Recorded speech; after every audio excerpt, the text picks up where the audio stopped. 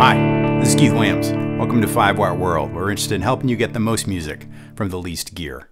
How many amps do you need? This is the follow-up to the video I did on how many guitars do you need. Honestly, this line of questioning comes from 20 years of me collecting gear, only to step back and ask myself, why do I have all this stuff? How did I get here? If you enjoyed this debate so far, go ahead and hit the subscribe button. And if you've already subscribed, drop by the store and grab a mug or a t-shirt to help support what we're doing here. Do I need to do the whole need versus want thing again? Probably. It's good to revisit. We have a habit of saying we need something, when what we really mean is we want something. When did we start doing that anyway? I have a theory that it started back at the beginning of mass media and advertising. Advertising is designed to make us feel like we're lacking something. Then they tell us how they can fix that feeling by selling us something. They're trying to create the impression of need because need is stronger than want. But of course, if we want to play an electric guitar, we need an amplifier. But there are different types of players, and they have correspondingly different needs. I immediately thought of 3 categories of amp buyers: producers, gigging musicians, and guys that play at home with an occasional jam session thrown in. I think the amp companies want to convince us that we need a gear collection that rivals what recording studios have. I did this for years. I drank the Kool-Aid and had pretty much one of everything in each category. But of course, none of it made me a better player, and it didn't create more opportunities to play with other people. And as I thought about it, those were the 2 reasons I started playing guitar in the first place. So let's come to grips with the fact that we aren't record producers, and we don't really need one more of everything to meet our goals. Oh, and I left out a category: rock stars. We're probably not rock stars either. But if you are a rock star and you're watching this, thanks for watching. So if we don't need one of everything, what do we need to get the job done with inspiration? To put that in perspective, let's look at the other 2 categories of players: gigging musicians and guys that play at home. What are the options there? Let's do gigging first. If you think about it, there's still 2 types of gigging musicians. Folks playing in one style of music: Americana, roots, blues, rock, or God love you if you're trying to make a living at it, jazz. The other type is playing in a cover band, where you need to be able to emulate the sounds of not just hundreds of tunes, but hundreds of guitar players from many different decades. Usually when we say cover band, the image of a 6-piece playing at a bar or at a wedding comes to mind. You have a book of tunes, usually a big book of tunes, you play in the hopes that it makes the crowd want to move their feet, or at least bob their heads. In a way, you have to be a producer in your own right to do this well. You need to know how to get a variety of tones you need for the variety of tunes you play. Everything from Stevie Wonder to Stevie Ray Vaughan, from Jimi Hendrix to Jimmy Eat World. Also remember that I said gigging. So this all needs to be done with as compact a rig as we can cook up. Likely this comes around to 1 amp and multiple pedals. Switchers can cut down on the tap dancing between and during the songs, but it can be good news, bad news. Everything that's complex also has a potential to break down. So this is a balancing game. With that 1 amp as a platform, you'll get your different types of flavors of dirt from pedals designed to sound like other amps. And on top of that, you can add subtleties of modulation, delay, and reverb for the icing on the cake. Given the volume limitations these days, you'll also likely end up with something hovering around 20 watts, say an Origin 20 or a Fender Deluxe.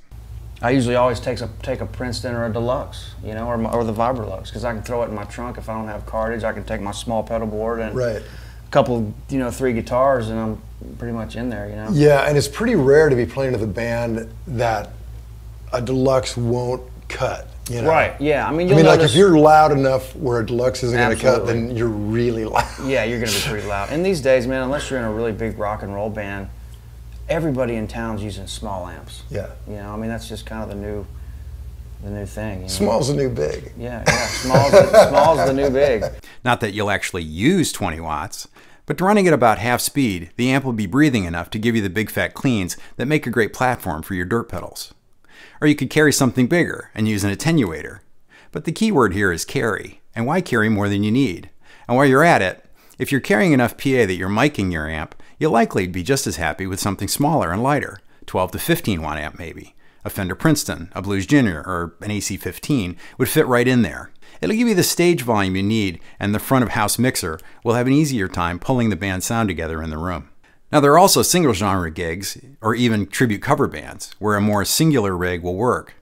You're playing music that you love, and you love it because the tones and tunes in that genre resonate for you. In this role, you need to find your sound, or sounds, that'll work with your music, or at least the music of the guy standing at the microphone. Again, this has become a medium to small amp job. maybe a Tweed Deluxe, or even a Vox AC-10 if the guy at the microphone is holding an acoustic guitar. With the right pedals, depending on the style you're going for, those smaller amps can do this very well. And as surreal as it sounds, we are living in a time when the answer to the question of how many amps can be no amp. Quality and price, the equation that equals value, has come to the point where modern systems are within reach of the average Joe. The Fractal Audio Axe Effects, the Kemper Profiler, and the Line 6 Helix are now being used by artists both big and small. And they can make financial sense even if they take the place of an amp and shelves full of pedals. If you're thinking of going this way, you're likely already carrying a substantial PA. My friend Rhett Shull, touring musician and YouTuber, has done a great job going over this experience and using the Helix system this way. Rhett stresses that you have to build your presets from the ground up, as he did. Take the sounds in your head and find them in the software hardware to get it right.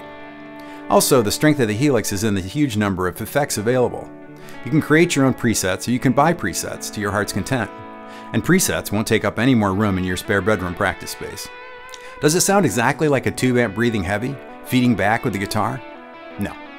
But is it close enough so that the bride and groom and the guy sitting at the bar and working on his third beer can't tell the difference? Yeah, it likely is. Increasingly, this is starting to look like the ultimate minimalist rig. It takes up very little room, does a huge variety of sounds, and makes us come face to face with, is it good enough?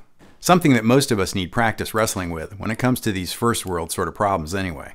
Then there are the guys that play at home, which of course includes all the guys above. In fact, most of the time we're playing guitar, we're not on stage. Here the challenge of volume to performance is even more profound. There are two ways to go really. Play your gigging amp with some pedals that can help it feel more like it does when it's playing at breathing volume. Or play a smaller amp that gives you those things at bedroom volumes. To get your 15 or 22 watt amp feeling great at home is an interesting challenge. Generally, there's two things that you're going to miss running at the amp at 1.5 on the volume knob: sustain and harmonic complexity. So the first thing we'll add is a compressor. Somewhat paradoxically perhaps, because compressors are designed to squash the dynamic range. But in this use, it's mostly boosting your signal as the note starts to trail off in volume. This simulates what happens when your amp is breathing heavy, giving your notes a little additional bloom and sustain. This helps simulate not just the sound, but the feel of an amp when it's turned up louder than it can be at home. The other bit that's lacking when the amp is barely on is harmonic complexity that comes from the tubes working hard. For this, we can use a full range boost or overdrive pedal. You can go full boutique and go something like a tube-driven boost like the Kingsley Page. Or you could also do this with a pedal that emulates a small and cooking amp, one of the most popular being the Barefoot Honeybee. Or you can push the preamp a little harder and get some of the way there. Popular pedals for doing this are an exotic RC booster or EP booster that you see on endless Nashville pedal boards for the same reason, or a Paul Cochran Timmy for its full range push. And of course, we could also go modular at home, maybe an HX Stomp running the same sounds as the larger Helix floor unit you use at band rehearsals. The only trick here is that you'll need something to play it through at home. Either your home studio monitors or a full range power cab will do this trick. Since the software isn't depending on feedback from the speaker and guitar, the sounds will be essentially the same at either volume. Another great way to have a responsive and inspiring home rig is, wait for it, use a 5-watt amp. You saw that coming, right?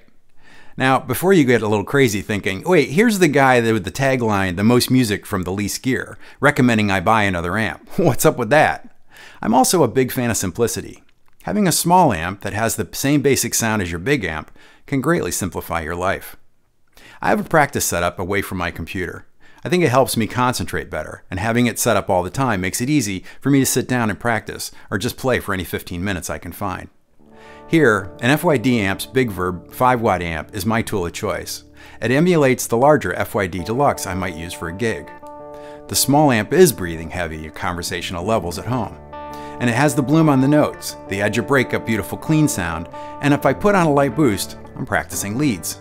Another combination that's very affordable is a Fender Bassbreaker 007 and Bassbreaker 15, or a VHT Special 6 and a VHT Special 20. The 2-amp version is one shared by amp building wizard and longtime friend Dan Lurie at FYD Amps. A shared interest in Robin Ford and Larry Carlton tones finds Dan playing a 5-watt overdrive special style amp at home, and a 40-watt ODS style amp of his own design, the Session 44, at his gigs. He's even replicated his gigging pedal board in this home practice space. The things he learns from that little version of his rig on Sunday afternoons, he then takes to his full-size gigging setup. So how many amps do you need? If you're a gigging player or an at-home player, you can get it done with 2, 1, or even none these days. We live in the glory time of gear, so much availability at such accessible prices. The real challenge isn't getting your rig together, it's getting your chops and the band together. And that's the subject of future videos. If you like the video, hit the like button, and if you haven't subscribed yet, go ahead and hit that too. Until next time, thanks for being part of the 5 Watt world.